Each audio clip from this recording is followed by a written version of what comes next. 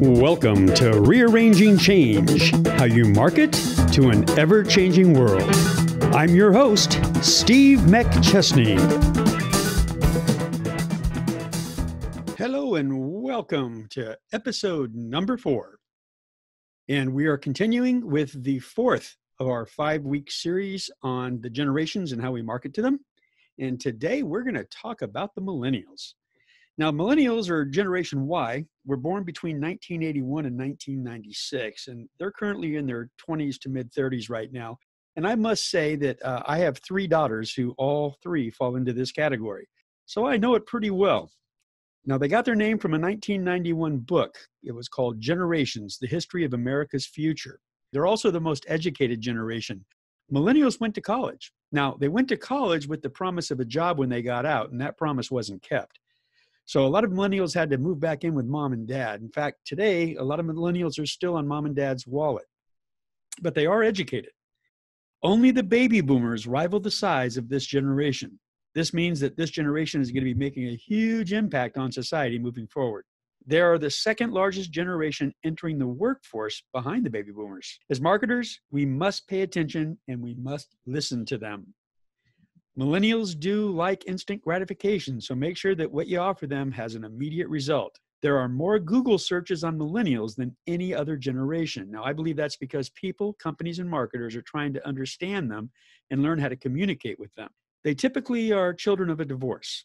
They grew up more sheltered than any other generation. Now, parents would try and shield them from the evils of the world. Unfortunately, the evils of the world made themselves visible to this generation in a big way. Because of that, millennials hope to be the next great generation and turn around the wrongs of today. Think about it. Baby boomers mostly run the U.S. government. Rules and laws are passed on their values and beliefs. The reality of it is that they are near the end of their reign. They're retiring, they're dying, they're being replaced. The millennials will be the ones replacing them. Why? Because they're educated. In this country, you must be 35 to run for president of the United States. The oldest millennial right now is 35. This is good news. Some of the greatest characteristics of millennials are that they're very tolerant, they're inclusive, they're spiritual, they're extremely techno-savvy. They consider themselves as members of a global community. They're concerned with the environment and the future of our planet. Millennials don't care about the color of someone's skin, their religious beliefs, or their sexual orientation.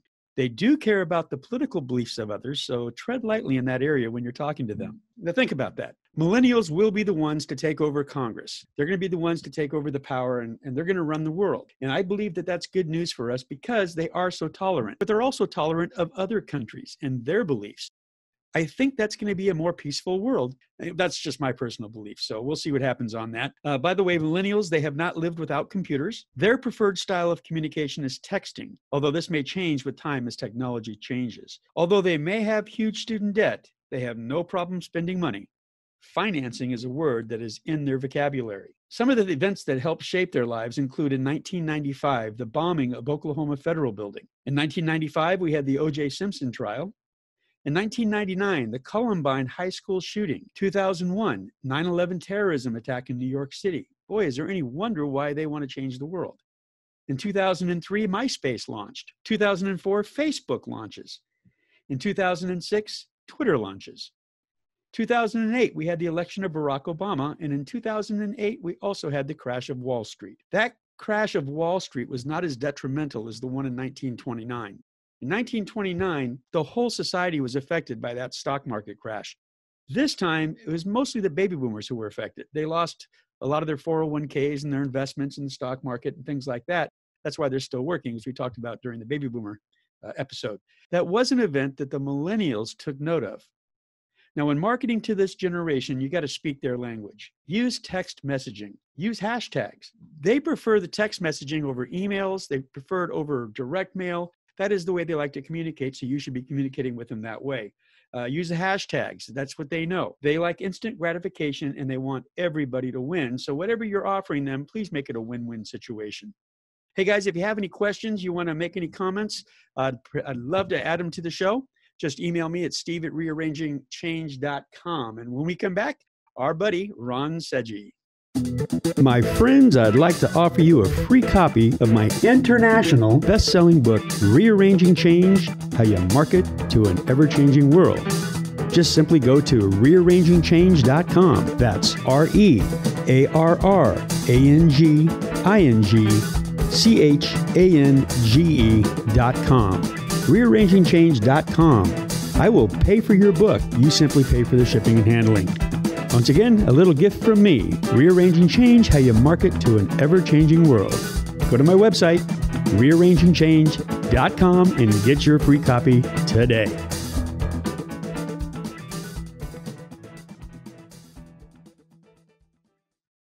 Welcome back. And I told everybody last week that they should go and hear my buddy RonSeggi.com to hear his radio show, but you can also hear it on the USA Network on Saturday nights.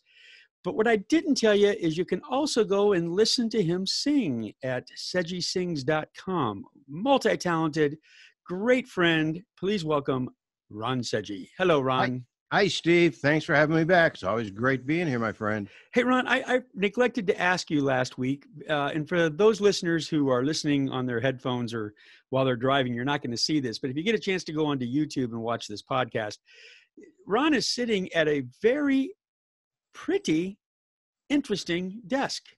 What is that you're sitting at? Well, this desk is really a very, very close item to my heart. It really is. And first, let me say that I will later on in the podcast back up the camera so you can see the whole thing. But I'm a president's buff. I have been a presidential kind of historian, if you will, for about 45 years. Nobody knows that about me. They know I'm a singer. They know I'm an announcer. They know that I collect cars. They know all of these things about me. What they don't know is I have a replica of the Oval Office in my home. And I love presidential history. Well, that's the thing. When if people watch this, they can see you have the American flag and you have the presidential flag, and you look like you're sitting in the Oval Office. That's why I want to know about this desk. Well, excuse me. I'm getting a call on the red phone here. Excuse me. Putin just wanted to know if we were still on.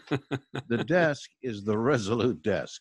The desk was first given to the United States by England in 1890.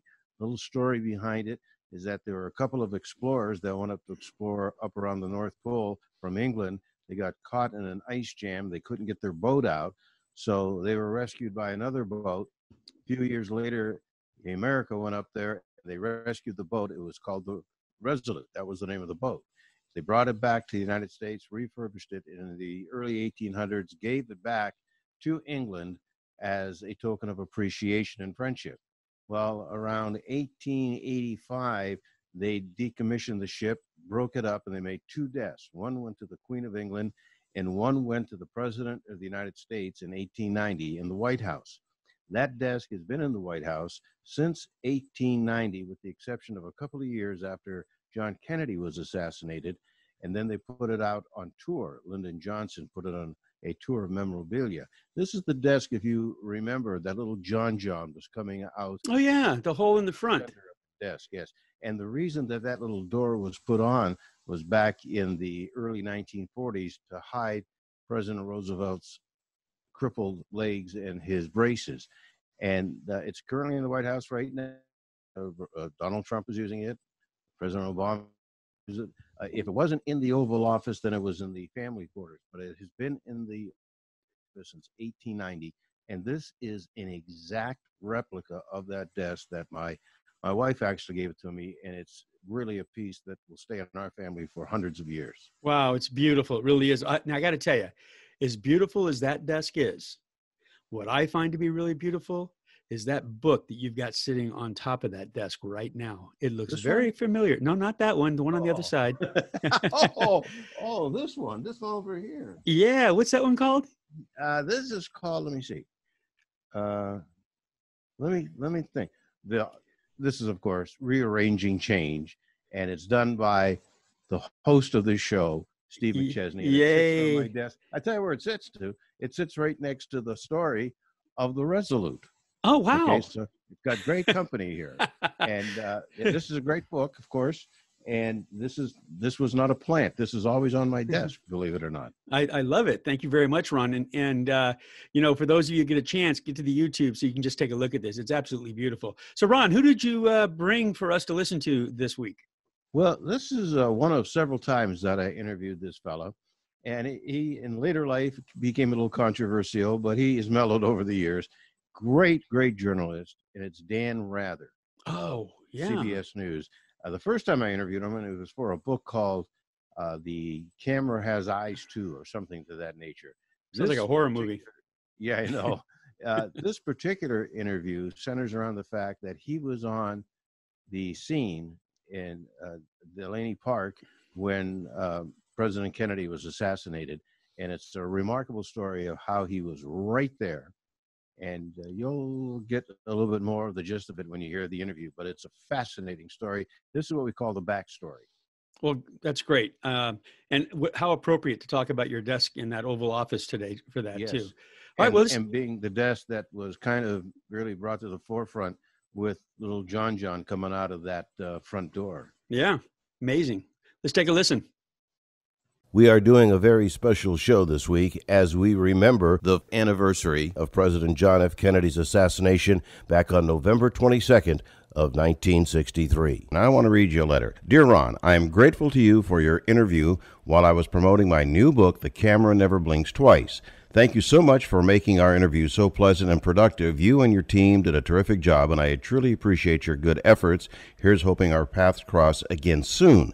That was dated October 17th, 1994. That was signed by our guest, Dan Rather. Hi, Dan. How you doing? Well, I'm doing great. Aren't you kind to still have that letter? Wow. It's framed and in our studios here, and I'm so ecstatic that you're here today. And I must say that we got to quit meeting every 24 years. There's got to be sooner than that, you know? I would totally agree with that. You are one of the first reporters that actually saw what happened that terrible day on November 22nd, 1963.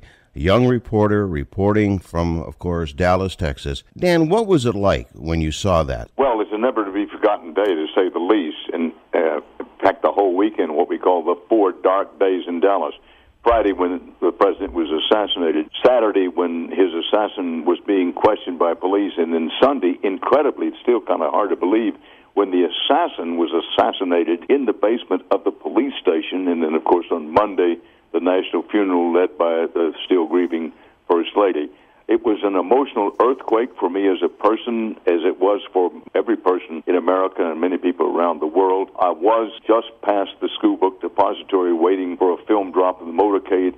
I didn't immediately realize that any shots had been fired. I didn't hear any shots. I didn't see any. But when the rest of the motorcade didn't follow behind the presidential limousine, I knew something was wrong. So I rushed back a few blocks to our local station from where we could broadcast. And by the time I got back there, it was obvious the president not only had been shot, but had been seriously hit. And I managed to get through to Parkland Hospital. And partly as a result of that, our CBS News team confirmed that the president was dead a number of minutes before the White House made the official announcement. You were not in the press motorcade, the pool car, were you? No, I was not. The late Bob Pierpoint was the CBS News White House correspondent. He was in the motorcade. My job as a young CBS correspondent, because I'd grown up in Texas, they assigned me to arrange the coverage. I didn't expect to be on the air that day, but I had arranged our coverage, the getting the film from the motorcade, getting the film back, and having it processed. Keep in mind, we didn't have portable videotape in those days. Right. So that was my occasion of being in Dallas. I had organized the CBS News coverage for the trip to the state. As you know, you may remember the president had already gone to San Antonio, Houston, Fort Worth. He was in Dallas. Austin was to be the next and last stop. We had staffed up a bit in Dallas because we thought if there's going to be any trouble, we didn't really expect trouble. If there's going to be any trouble, it would be in Dallas. No one thought of an assassination, but Dallas was a citadel of resistance to desegregation and racial justice. It was a citadel of resistance to the Kennedy administration and the Democratic Party. And there'd been some jostling of Democratic candidates before in Dallas, so we thought, well, we should have a little bit heavier coverage in Dallas than anywhere else, which we did. Dan, how do you go from just covering this thing from a peripheral level to going from there to not only breaking the news prior to the White House breaking the news, called Parkland Hospital. You received verification of the death of the president from a priest and an emergency room physician, and then later was shown the Zapruder film to bid on it for CBS News. I mean, those were two huge entries into the story. Well, that's true. Again, I was a bit lucky that I was among the first to see this Zapruder film, and our team, including our local station KRLD, had helped to find this Zapruder film and played a small role in getting the film processed. And then when they showed it to us, what they did was Mr. Zapruder hired a lawyer who wanted to sell the film, and he said, look, we're going to show you this film once and one time only. So I saw it once, left there immediately to go to describe from memory on the air what I had seen. So in that sense, yes, it was a big story, and partly through luck and partly through experience, we did manage to get pretty much in the middle of it. Dan, how did you verify who you were, and why did they give you that information at Parkland Hospital? I mean, anybody could have called it. The chaos factor, first of all, because I called the hospital right away, I knew the hospital switchboard would get flooded if I didn't call right away. Because I called right away, the first time I called, the switchboard operator hung up on me. I called right back, got through, and just begged her to keep on the line. You don't want to underestimate the chaos factor. The hospital was completely mobilized. Remember, not only had the president been hit, but Texas Governor Connolly had been hit. They were in a chaotic mood, and somehow the switchboard operator took it on faith that I was who I said I was. I remember saying to her, you can call me back if you want to verify whom I am, and I begged her to get anybody on the phone who might be able to tell me what was going on.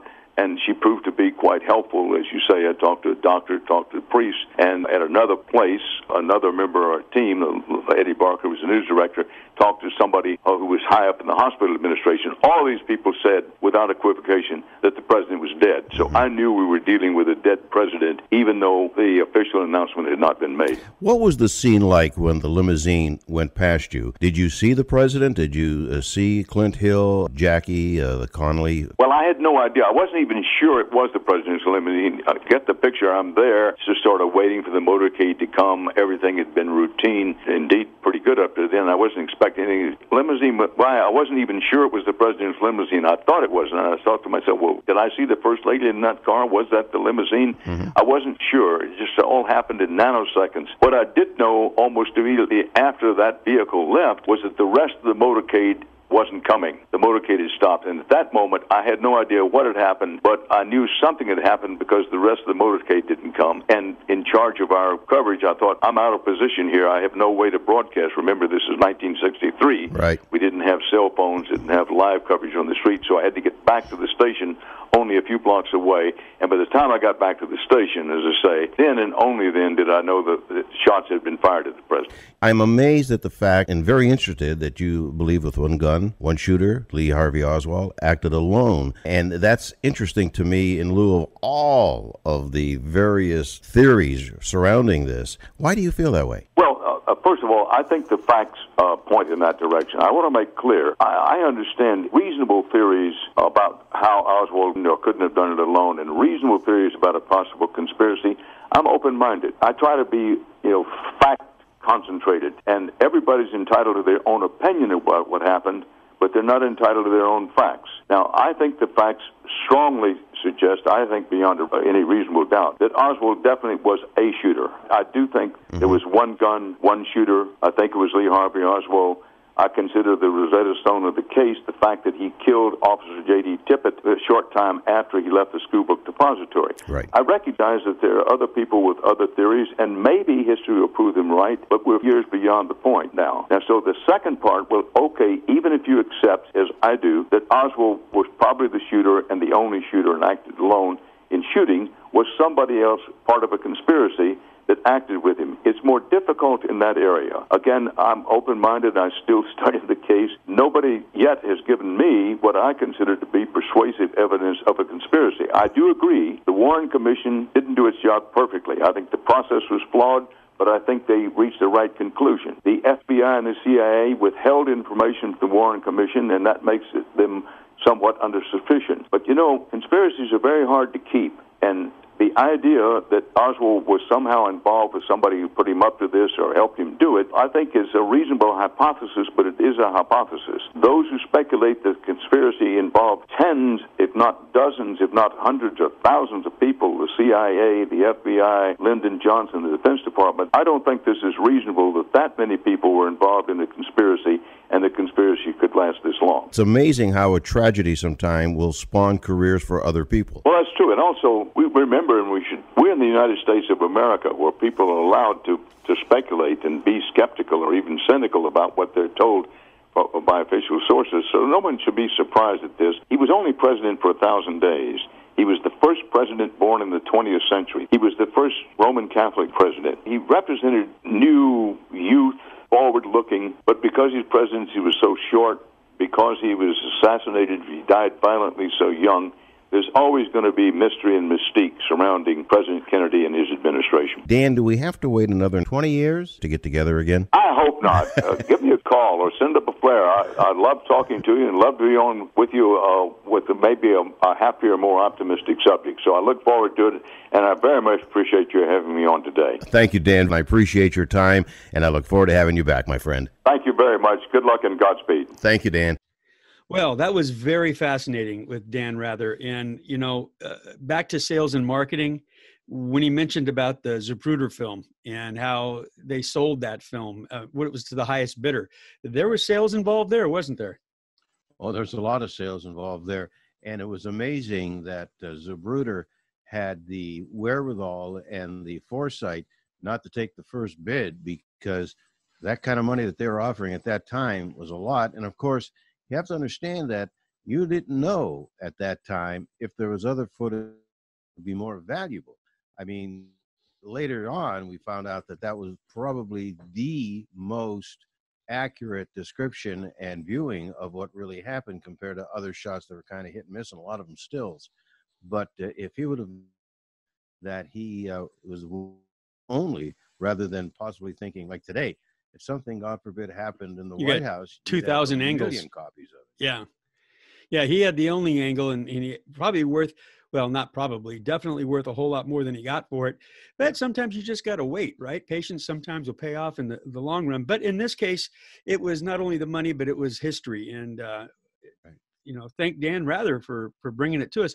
What a remarkable career he had. I mean, I remember him, of course, growing up on the CBS Evening News. I mean, he was the only person I knew, really. Dan Rather was the guy. But I didn't know about the stuff that he had done prior to that, and how he, the really an interesting thing is in Texas, he helped save 350,000 lives. There was an evacuation of Hurricane Carla. He was on the news, and he's the one that actually got people to move. This guy's got a pretty good history. Well, and it's important to note that when he was covering that assassination that day and that arrival of the president in Dallas, he wasn't no anchor man. He was what they call in the business a stringer.